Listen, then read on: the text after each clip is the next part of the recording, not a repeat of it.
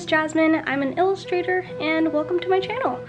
If you've been following my writing vlogs regarding my medieval comic script project, I just finished writing Act 2, and this vlog is going to focus on beginning to write Act 3. When I finished writing Act 2, that was actually almost a week ago. I wrote so much that I kind of needed a break in between those big sections, and I've been using that break to just reevaluate the story, reevaluate the characters. So what I'm gonna do right now is not just jump straight into writing. I'm gonna sit down and just continue to brainstorm on the direction that I want to take these characters. This is like really important that I have to do right now.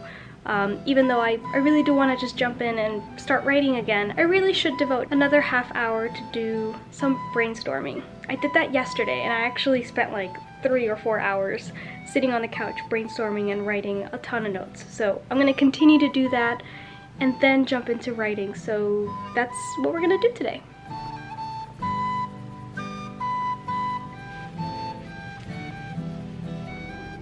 This is a new sweater.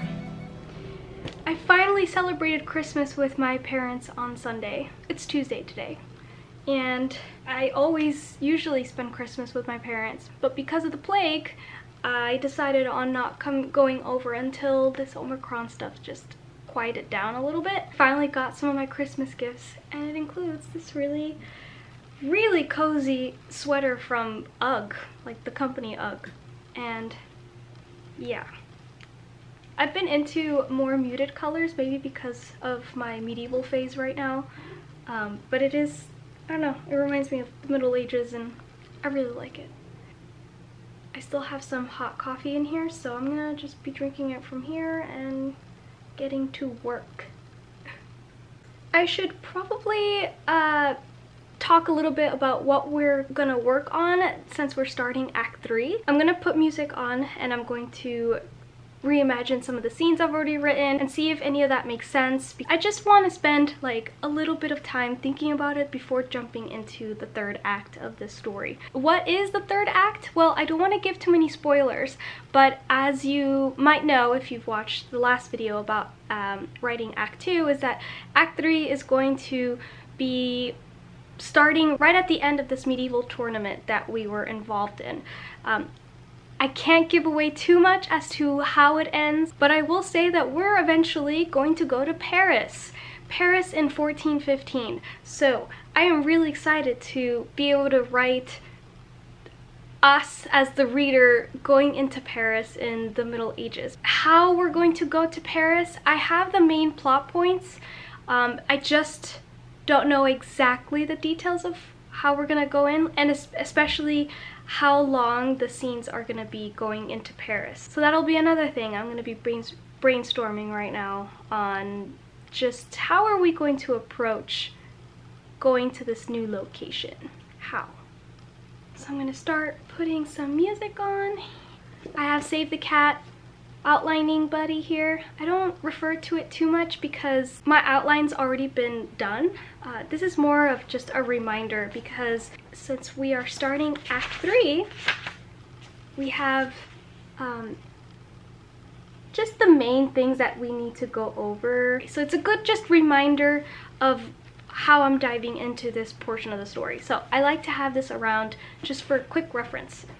And for my notebook, I wrote all of this yesterday, as well as I wrote this part and then this extra sheet because it's a continuation of this first page. So I do feel like writing things by hand first helps with not feeling committed to anything that you're establishing.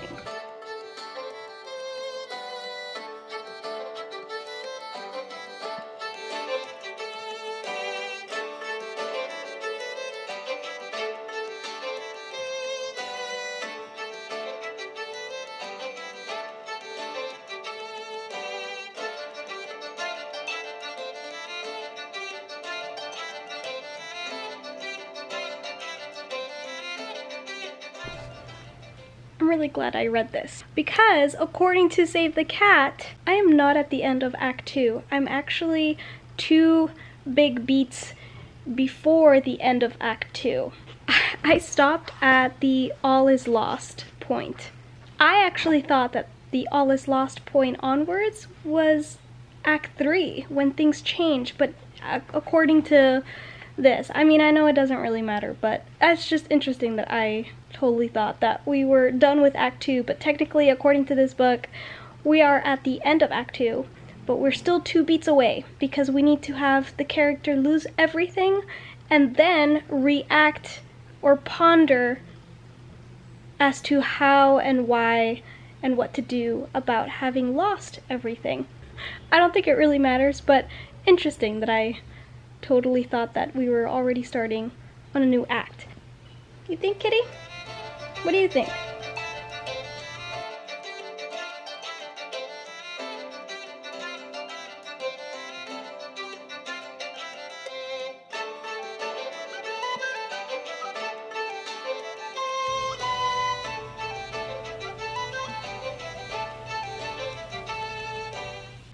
Okay, I think it was like an hour of brainstorming. I think I'm ready to start writing. I must have slept on it wrong because I woke up this morning with the stiffest neck. I can't actually, yeah, past that I can't move it. It's definitely like moving it up. Yeah, it hurts a lot. So I'm gonna put some more icy hot and make tea, and we're gonna start writing.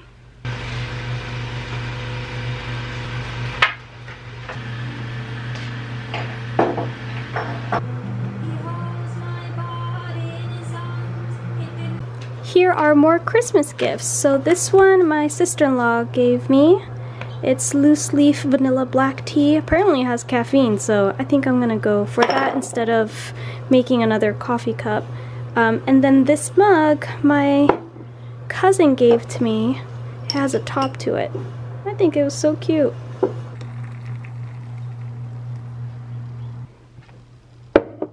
Come on, Candle, I know you have at least a couple hours left. Look what it says too. It was my mom's candle. There you go. I think we're still in business.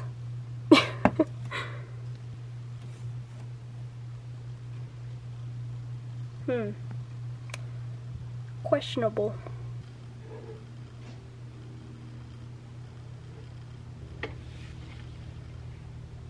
I'm gonna put a 20-minute timer and we'll see how we do on our first sprint.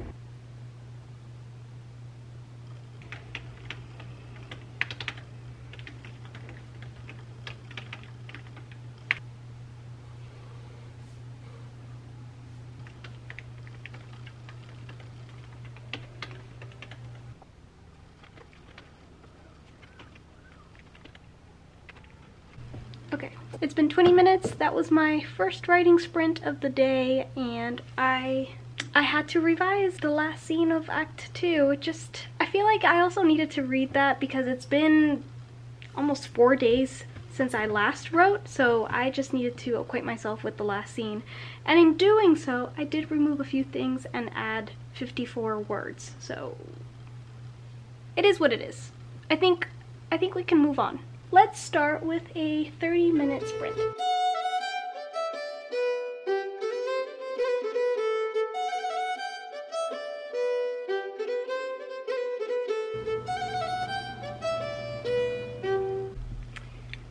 Taking a break for some yogurt. As a reminder, this is not a novel that I'm working on, it's a comic script. So as I'm writing this, I am envisioning the framing, or at least just what face we're gonna see during the conversation. So this first scene in Act 3 is supposed to be really sad, and I had a really good idea about how to navigate that scene with the framing. I think it's gonna be interesting and just really, really terrible, and I love it. So far we have 365 words written, and it's been about an hour, so not bad. We're almost done with that first scene, and soon we're gonna be in Paris.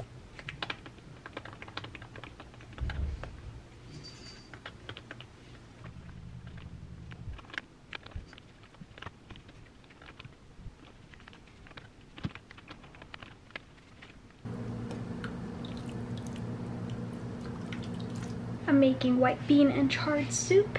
Jonathan's gonna get home pretty late from work, so at least there'll be some soup for him. But while this is cooking, we're gonna get back to writing. I do want to mention that it's 6:30 already, and in total we have written 1,330 words. So we met our 1,000 word goal today, so I feel pretty good. I still want to keep writing until we get to Paris. Right now where we're at is we have left Dijon, but we have not entered Paris. That's pretty much all I can say, unfortunately. It's literally gonna be spoilers. I am having a lot of fun though. I'm bringing back a couple of really cool characters that I had barely touched upon during the tournament, so they're coming back. They're awesome characters, and I have actually been drawing them. If you want to see any of those sketches, I'll be putting them up on my Ko-Fi account. If I haven't already, they're gonna be up there eventually, but yeah, they're now in the story, and it is so much fun to write them. They say a lot of funny stuff. Apart from the fact that we're in a really sad part of the story, these characters are giving me life.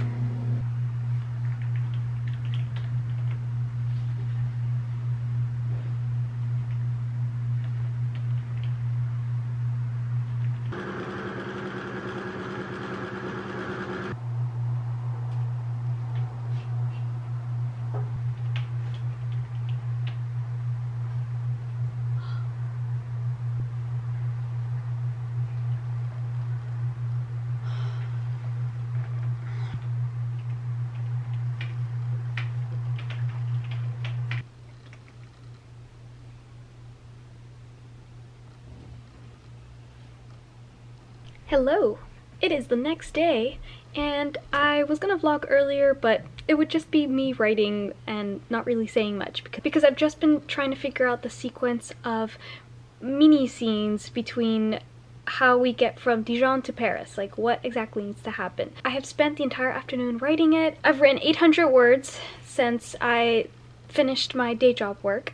And now in the story, we are officially entering the gates of Paris. I'm really excited, and I'm completely nerding out on the map of Paris in the Middle Ages, mostly because I'm trying to figure out, okay, so if we have people coming from Dijon, they're obviously going to enter Paris probably from the south. I've just been trying to look at the map and see if there's an actual gate that they would go under, or if there's a bridge that they would go over, just like little details like that so I can mention it in the script. And then future Jasmine, when she finally gets around to drawing this scene, she'll know what some of the panels will have to include for her to kind of look up more reference images for it. Since we're just working on the script, we don't have to worry too much about the mechanics of what they're exactly going through, but I do want to get just some general idea of what was it like to enter Paris in the Middle Ages. So I found a map on Wikipedia, of course. It was just like my first search, and that first search gave me this map. This map is from 1380. I looked it up on the Google Maps thing, and this is how it's usually displayed. So I saved that map, I turned it around so that it's this way instead, and this is today's map of Paris. And look how cool this is. You can actually tell the old neighborhood blocks. So if we zoom in into the Notre Dame, there it is. And I was just nerding out before turning on the camera because look at that. The streets are the same. I mean, obviously we know this.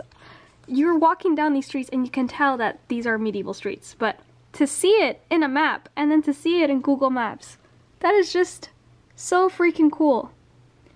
Now, at our honeymoon 2 years ago, this area was closed because of the fire at the Notre Dame, so I never actually got to see the Notre Dame up close, which is an utter shame, and I'm gonna have to go back to truly see its beauty. Wow, look at that. That's really intense. And it looks like in this period there were only 2 bridges. Now what I wanted to know was the city gate. So if our characters are coming up from this direction going into the city, did they go through any city gates? And it looks like they did, because look, there's a gate right here. So I just need to find where exactly they went through. I'm actually just trying to see in the modern map the border of that gate, and I mean, if I had more time, I probably could tell by the map where the gates were. Like it could be this. Anyways, I just wanted to share that cool detail, and I'm definitely saving this map. The story takes place 30 years after this map, so I don't think too much has changed. I think 30 years is a perfectly fine delay.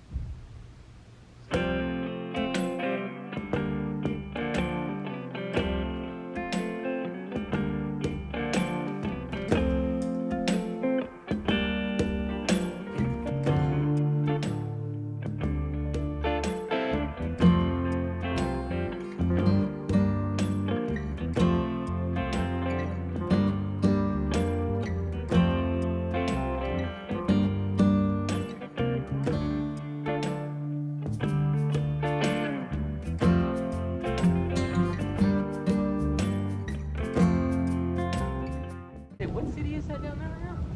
Hammertown. Like, look at you guys.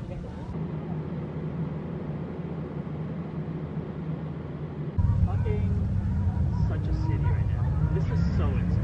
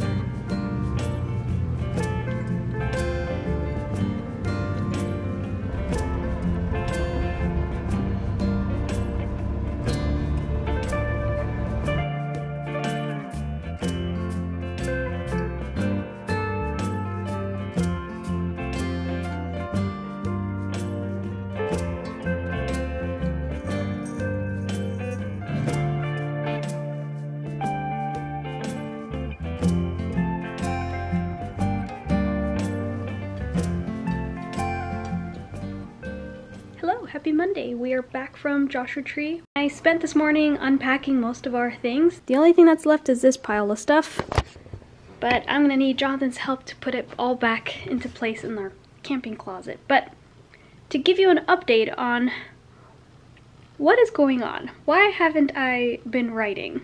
I've mostly been drawing. There is an explanation for that, so bear with me. My biggest struggle and why I've stopped writing for right now is because I never fleshed out exactly what Alys did in the past that brought her to this point. I knew I was gonna have to do it eventually. I couldn't think of like an emotionally riveting backstory for her that wasn't cliched. I didn't want to lean into the backstories that are typical of these hero stories. So I've just been like thinking about it, and I have been talking to my friend on it and they gave me some good ideas. So I've been mulling it these past couple of days of not writing, basically. I've been writing in my head. Alys is at this point where she is reevaluating her past actions. This is the start of Act 3. Act 3 is really important. It is the culmination of all the elements that you are including in the story. So Act 3 as a writer, you really do need to know what the heck you're doing. Let me show you how Save the Cat kind of tells you this is what you should be doing in Act 3. According to Save the Cat, Act 1 was the thesis, Act 2 was the antithesis, and Act 3 is the synthesis. If the midpoint was the crossroads of all things, then this final act is the blending of all things. The hero will combine their Act 1 self with their Act 2 self to create a brand new, improved Act 3 self. I hope that summarizes just how important understanding your story by the time you get to Act 3 is. And that's my hesitation in continuing to write Act 3. If I don't know Alys's backstory fully, if I'm not entirely sure the theme of the story. I mean, I know that there's a few themes in the story, but the one where Alys has to reevaluate her actions, that one in particular, I'm not 100% clear on, and I don't want to proceed in writing Act 3 until that gets sorted out. So that is going to involve a lot of brainstorming, and because this is a comic, I'm trying to draw Alys in her more dynamic expressions to try to really gauge what her personality is. I actually struggled with this last year in figuring out Alys's personality because I think I'm drawn to two different stories, almost like two Alyses in my head, and they're battling it out. Both are compelling stories, but they're different, so I need to decide which one I want. Do I want a spunky Alys who wants to break the rules and she's kind of a tomboy, or do I want the other Alys, the Alys who is sort of the reluctant hero who is just, out of making a lot of mistakes, she ends up in this situation that she didn't really intend to, and now she has to kind of suck it up. I'm more inclined for the second story because the first one has already been told, and I do find the first one to not resonate with me as much, and I don't find it as realistic. So if I'm leaning towards the second one, I have to put Alys in a position where she really messes up, but it is a type of mistake that we could all relate to. I do like a spunky Alys, but in the whole theme of the story, it just doesn't quite go with it, so it kind of reminds me of that term kill your darlings, where as a writer you do have to make tough decisions about getting rid of things even though you think it's a cool idea, but it's just not gonna work, so let it go. How am I trying to let it go? By drawing a lot of versions of Alys and just seeing if I can really get to her personality. I'm going to continue to do that today, and if I make any headway, then we can start writing again, and this will be more of a writing vlog. I'm really hungry too, so I'm gonna make breakfast, put some music on, try to keep rummaging through Alys's backstory, see exactly what we can figure out to make it make sense.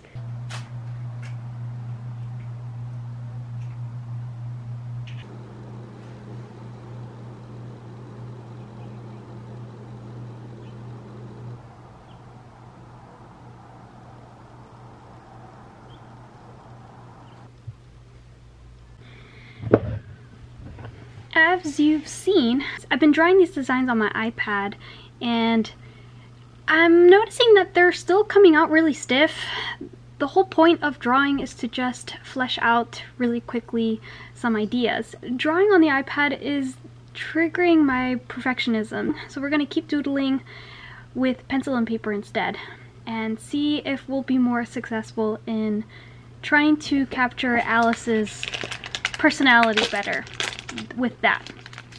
I have these mochi bites that my mother-in-law got me from Costco, and they are really good. I'm obsessed with them.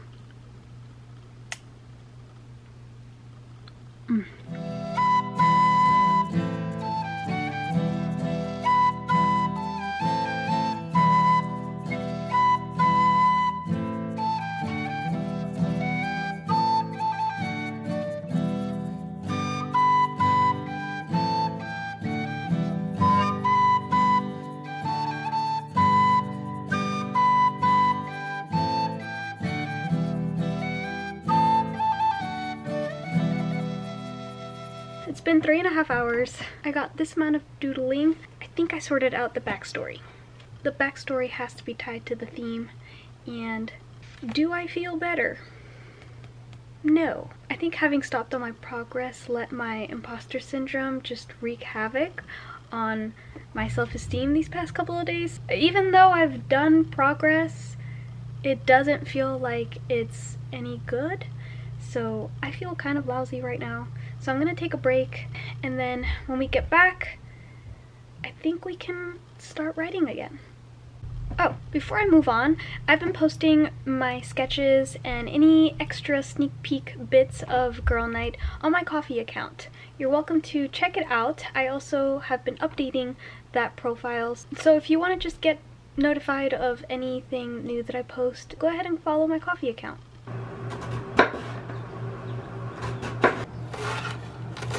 I bought the salad dressing at a Japanese grocery store. It's called Creamy Golden Gomadare. I don't know what it tastes like, but I'm assuming it's like a sesame mayo type of dressing, which I am obsessed with. It's actually not freezing in the kitchen today, so I think we're gonna stay and write in the kitchen.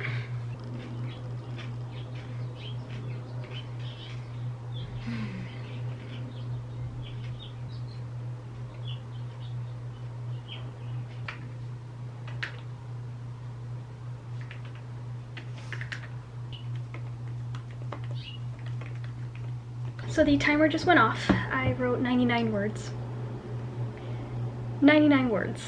It was basically the intro into the new space that's gonna take up a chunk of Act 3 for Alys. Last week I redid the outline for this portion. In redoing the outline, that's when I came upon the realization that my theme is not super clear, so then the sequence of events don't really have a direction. And I did find myself focusing on things in the story that didn't really serve a purpose. And that's where we get into dangerous territory of you are veering off course.